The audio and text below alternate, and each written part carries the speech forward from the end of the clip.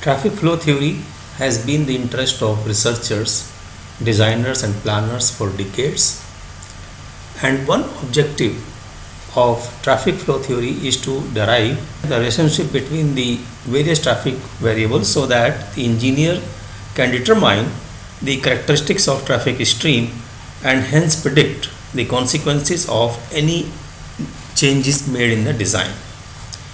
Initial work has focused on three variables: flow, density and space mean speed, and these are also called the fundamental flow variables because the flow describes how many vehicles are moving, and speed and density, they describe the quality of service experienced by the drivers. These three parameters are correlated with each other by this relation Q is equal to K into V, and this equation is called fundamental equation of traffic flow. Now this is the fundamental diagram of road traffic between the flow and the density. This is parabolic in nature, and if you draw a tangent at origin, now the slope of this line OA will give you the speed at zero flow or zero density. That means it is the free flow speed. Now at B you get the highest flow that we call the capacity of the highway, and the corresponding density here you get the optimum density K max. If you draw a line from origin to this point B, the slope of this line will give you the speed at maximum flow. This is the jam density. The portion on the left side of this line, vertical line here, that is called the stable flow, and the portion which is on the right side, that is called the unstable flow. So general relationship between these three parameters, that is volume, speed and density, are that at low volume speeds are very high, and at high volume speeds are low, and highest volume occurs at medium density, which we call the optimum density, and at maximum density there will be no speed or no flow. Now these are four boundary conditions that must be satisfied by any relationship between speed, density and flow. Now the earliest work to correlate these parameters was done by Greenshields in 1934, and he assumed a linear relationship between average density and average space mean speed, and the relation was as V is equal to A minus B into K. Now here V is speed at any density K, and if K is 0, naturally this speed will be the free flow speed, and this constant here A will be the free flow speed, and B will be A upon Kj, where Kj is the jam density. Now this relationship can be understood like this. So if you take density on x-axis and speed on y-axis, then at zero density, when there is no vehicle on the road, or you can say a single vehicle on the road, the speed will be free flow speed and the density will be 0. This is the maximum speed a vehicle can attain. Similarly, at highest density, at maximum density, where vehicles are queuing bumper to bumper, jam density, which we call the jam density at Kj, speed will be 0. But between these 2 points, free flow speed and jam density, the speed varies linearly with density, and that was the assumption made by Greenshields. And therefore equation for this line will be that speed at any density k will be v is equal to Vf into 1 minus k upon kj. This equation satisfies all the 4 boundary conditions which I mentioned earlier, that you can find out the jam density, you can find out the free flow speed, you can find the maximum flow that will occur at optimum density, and you can also find out density or speed at maximum flow. See how it can be done. We know Q is equal to K into V, and therefore if we substitute here V is equal to Vf into 1 minus K upon Kj, this equation becomes like this. And for maximum flow, if you differentiate this equation with respect to K and put it equal to 0, then K will be Kj upon 2.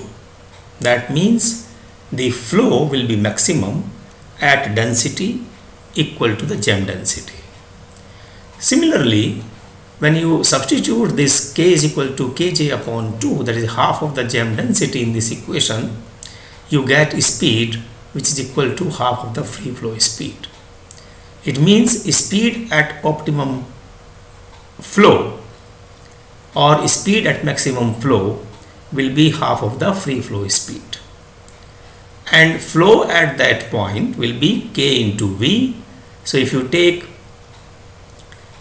K as half of jam density and V as half of free flow speed, it will be Vf into Kj upon 4. That is the capacity of the road. Now this shows 3 relationship between 3 parameter speed, density and flow on the same scale. Now flow density is parabolic, speed density is a linear correlation, and speed flow is again a parabolic.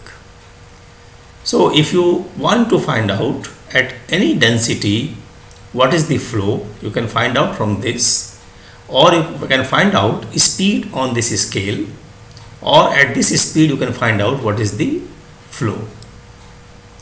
Greenshields equation was used by researchers for almost 3 decades. It was in 1959 that Greenberg carried out experiment and collected data on volume, speed and density in the north tube of the Lincoln Tunnel, and he fitted a logarithmic function to speed and density data as shown here. He assumed that, but rather he found that speed density is not a linear correlation, but it is a logarithmic relation where c is a constant. Now again, if you go by this Q is equal to K into V, you get this equation, and if you differentiate this Q with respect to K to optimize the flow, then maximum speed which you will find will be this coefficient C. So at maximum flow means at capacity, the speed will be equal to this constant C. And if you further analyze this equation, the density at maximum flow will be jam density upon E. E is 2.718 that you know. But only problem with this model is that it violates the boundary condition that at free flow speed the density should be 0. Now in this equation, although this model shows better goodness of fit as compared to Greenshields model, but it violates the boundary condition that at 0 density speed should be equal to free flow speed. Here K is equal to 0 can be attained only when V is infinite. K is equal to 0. If you put K is equal to 0 in this equation, V becomes infinite. So 0 density can be attained only if speed is extremely large. And therefore to overcome this limitation of Greenberg's model, Underwood assumed exponential correlation between speed and the density. That's given in this equation here. Now this speed requires data on free flow speed, which is easy to measure in the field. Now here he doesn't use the Kj, gem density, but it uses optimum density. That is the density at maximum flow at capacity. And if you carry out the same kind of analysis for this equation also, you will find that for maximum flow, the speed should be free flow speed divided by E. So the model has the limitation that speed reaches 0 when K is infinite. So this model cannot be used to predict speed at high density. Now here we compare three models with the same data. Now this green line here, green data point, is a Greenshields equation, which is 60 minus 0.39 into density. So a straight line is striking at y-axis, as well as if you extend it, it will strike at the x-axis also. The blue points here, they are Greenberg model, and you can see here that these are going asymptotic on y-axis, and therefore the speed is infinite when density is 0. So this does not give you the free flow speed, but it will certainly give you the gem density when you extend this curve to meet the horizontal axis. Similarly, this Underwood model, which is red points here, it gives the free flow speed, which is around 86 km per hour, but it will be asymptotic at x-axis, and therefore it will not give the gem density. So these are the limitations of three models. Now let us understand these three models using one or two examples. The urban road has the following flow characteristics. Q is equal to 263 V minus 65 V ln V. So what is the maximum flow and what is the speed and density at maximum flow? To solve this problem, you can differentiate this equation with respect to V to get the maximum flow, and if you do that, you will find that speed, the value of V is 21 km per hour. So the flow is maximum when average stream speed is 21 km per hour, and if you substitute this value of 21 km per hour in the first equation, you get Q max is equal to 1367 vehicles per hour, and that is the capacity of the highway, capacity of the road. And if you want to find out the density, that is the last part of the question, density at this maximum flow would be Q upon V. So it will be 65 vehicles per kilometer. We can take one more example where a field engineer collected data on a highway segment on speed and density. Now these are the speed and density data as obtained on a section of the highway. Assuming a linear relation between speed and density, find free flow speed, jam density and capacity of the segment. When we say linear, it means it is Greenshields model. So this can be done by two methods. You can fit a line V is equal to A plus BK either using Excel sheet, Microsoft Excel sheet, or through regression analysis. To use Microsoft Excel sheet, so open a Microsoft Excel sheet, and here you type the values of density in one column and speed on the second column. You enter all these values here, and then to fit a line between these two parameters, now K is taken on x-axis, so these are the value in the first column, and V is taken on the y-axis, so these are the values in the second column.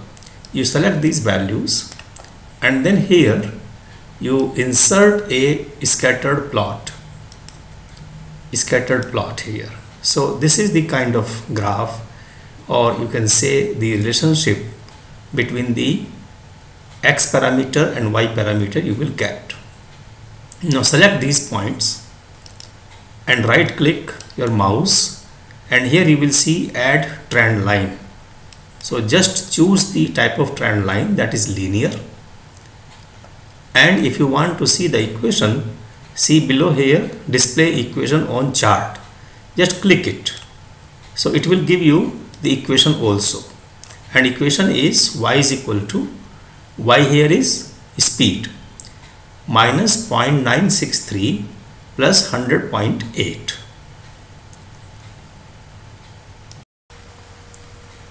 So this is the correlation we got through Excel sheet. V is equal to 100.8 minus 0.963 into K. If you want to fit this line, straight line, using regression analysis, then y, if you take, let us say y is the speed data and x is the density data, then this is a coefficient A. Coefficient A is obtained by this equation, average of y plus b into average of x, where b is summation of xi into yi minus n times x bar y bar upon summation of xi square minus nx square.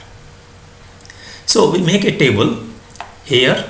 This is the xi, yi, xi into yi, this is xi square, and this is the summation of each column, summation of values in each column, and you can see here that x bar, that is the average of x values, 187 divided by 5 data points, 37.4, and y bar is 324 divided by 5, 64.8.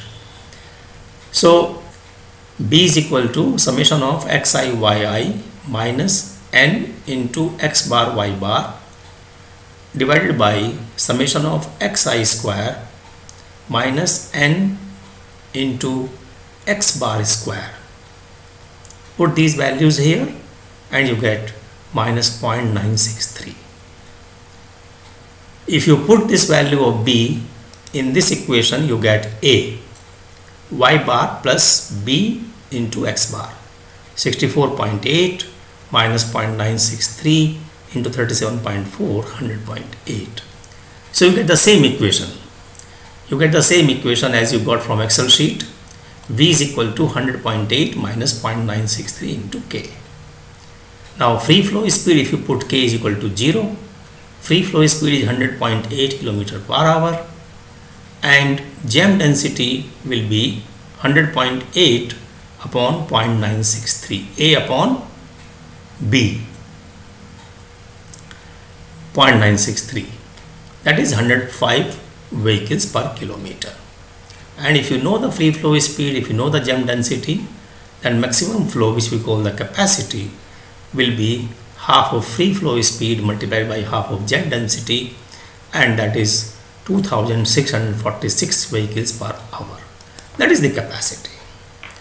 So you may write your observations and questions in the comment box. Thank you very much.